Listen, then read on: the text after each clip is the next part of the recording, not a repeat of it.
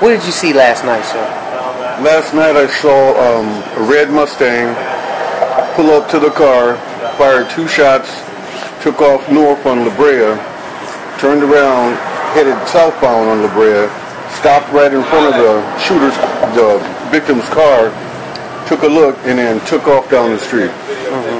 And what about the white car that's in question? The white car was following the red car, but just kept straight, turned around, and came back southbound on La Brea.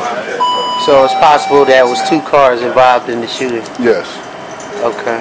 And based off of what you've seen from your area, did it seem like he was at that time? Was anybody else in the car with him? Yes, it was. Okay. Do you know if there was 1 or 2 other people in the car with him? At the time, I saw 1 other person, but then I saw 2 people. So it was okay. So it was 3 in his car. At least 3. Yes. Okay. We always move as a unit. We do everything together. And there's one time where we let the unit fall. Like, I'm not gonna say the unit failed, but the unit just didn't do this one thing as a unit this time. And somebody took that chance that they always wanted, or whoever it may be. They obviously had something against him. Somebody. So they just went at it when we let the unit crumble at the moment. When I heard about it, I was driving at the time. I almost ran a red light. It just hurt so bad to just hear that come out of somebody's mouth. Oh, you didn't know Monte got shot? No, I didn't know that. I wasn't around. It just killed me on the inside. I almost did it 120 on the way to the studio, but probably Rob told me to go home. So I just went home and just slept on it. I woke up and saw the news. I just broke out in tears. Like, I can't believe this. Like, we were just on the news, dug in with the dude that was saying him was shot. It's just crazy to me. Like, it seemed like everything happened so fast. Like, I feel like I was just on the news. I was back on the news for something terrible. I remember the first time we heard Teach Me How to Duck on the radio. N was dancing in the street. In the middle of the street, it's on the radio. You know, it's like a movie, man. You know, it was. I mean, you know, as an artist, you know what I'm saying. If anybody out there understands and never had any artistry, whenever you hear yourself for the first time on the radio or video, the feeling is something else. You know, for me to be on the outside, looking at them, enjoy that. It was like, man, you know, looking at my baby open up her toys on Christmas, you know, because the bond was so strong, you know. And we come a long ways in a short time and built something real big. Like, we probably created the most monumental movement of a dance since the Macarena, you know. So, you know, for him to be cut down this short like this is a tragedy. You know, but all we can do is turn it over to God, you know what I'm saying, and let Him guide us, you know, to the necessary places where the pieces are, so we can find those pieces and keep this thing together and keep doing what we're doing. I feel what they put together was good because all the young people and older people was like they saw the duck and the dance. And so it had to surprise you, obviously, that someone would do this to him. Yes, it did. Look at the one next to you. See that we are related. We are related. Now you see my shirt? It's a very clear message. That's what we're about. It's time for us to take ourselves out of this nightmare. Nobody can do it for us. It's something we must do for ourselves. It's in our spirit. You know this hurts. You know how many times I've been out here on this front line. If you see my face, you know what I do. You know my message I bring. There's nothing new for me to tell you, except it's family business. And we're killing ourselves. And nobody cares about it except you. When your friend dies.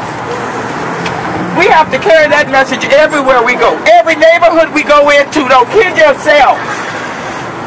As he's dying over here, somebody just like him is dying across towns. It's a spiritual sickness. It's not okay. Monte's killer went home, didn't he? Somebody told him his all right, homie. You can come in.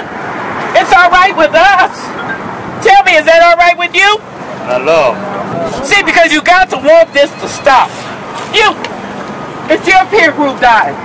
I have the statistics. He falls in the target age.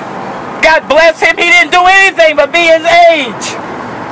The highest mortality in our community is 18 years old. You hear me?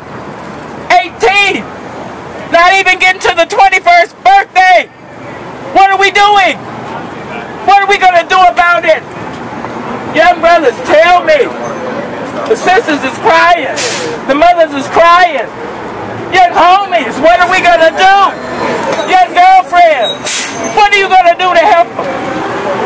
It's not okay to say next. It's not okay to say sorry next. It's got to stop. It's got to stop. And each one here knows it. Each one of you knows it. I'm not telling you anything new. You got to fight to live. You got to fight to live. And this baby is proof. He's proof. And he did all the right things. Yet we're housing somebody that didn't think he deserved it. We're hiding him. So I tell you, witnesses, if you saw something, drop that dime. Don't use your cell phone if you don't want to get involved. Use a payphone. But drop that dime. Tell on them. Don't go get justice yourself because you forfeit your life and your family does too. We got to make it stop. So get his killer out of our neighborhood until he comes back here and kills somebody else. Protect your children. Love each other like I see in your faces. I see the love you have for him. I see it. And he deserves to stay here. He deserves to be here and share that love with you. So if you're tired of burying your friends, join us. Ceasefire. Help us make a difference for you, in you. Please, come to our meeting, call me up. I got a show on radio called Game Talk. We come on every Thursday and talk about this. Same way I'm talking to you right now. We in the for real. This ain't no joke. This ain't no fantasy. And it's time for us to take care of our business. God bless each and every one of you here. Get on this train to freedom. Get on it today. Don't wait till it hits your family.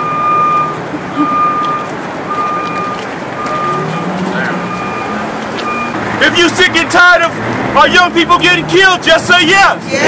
Yeah. Are you ready for change? Just say yes. Yes. My name is Eddie Jones, EDDIEJONES, President of the Los Angeles Civil Rights Association. Monte, who was fondly known as M-Bone, had a civil right to live, a human right to live, a constitutional right to live, and a private right to live. And that right was stolen away last night right here. Here's a young man who fixed himself up, turned his life around, became a great dancer, a great rapper, and a great entertainer who traveled around the United States performing his arts. Why his life was stolen away? Well, we just can't begin to figure it out. But one of the things that we're upset about today is the hatred and the anger that's going on in our community. So we stand today in solidarity. We stand today in truth. We stand today with our constitutional right that says that we have the right to live, the right to exercise our rights. Monte was a great young man, a very talented young man. There's no story out here going about gangbanging. Okay, we ain't every time they come, the media comes, they say it was a gang member. Monte was not a gang member, he was an entertainer. Entertainers, those are syllables. Look at the spirit of people that just came out spontaneously today. What does that tell you about Monte? The fact that the love that's shown. I mean, the numbers really tell it. People came from all over today because they understand one thing. He's not dead. His spirit is still very much alive. Not just an entertainer, not just someone who was an artist. He was all of that, but he was much more. And you can see that from the people here. You can see it from the love fact is, he was also a positive young role model for so many young people. We oftentimes hear in our community gangbangers, thugs, drive-by shooters, but that's not the case, because that's what they say. But we know that there are so many positive, productive young men in our community that are doing positive, productive things. And we can see that with Monte. We can see that with the spirit. We can see that with the love that's here. I mean, when you have these many people that come out and that really are here because of him, what does that tell you? It tells you that this is a young man that was not only respected in the community, that was not only respected by his peers, and certainly loved by his family, but also said something else, that someone whose memory and legacy is not going to be forgotten.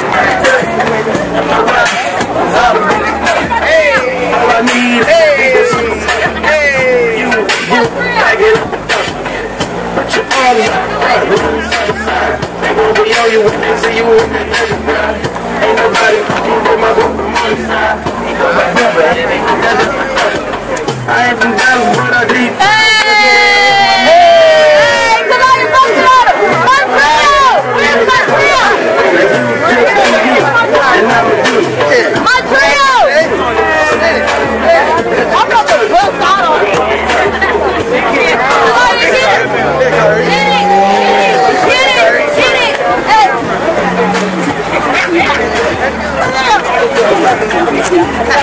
it!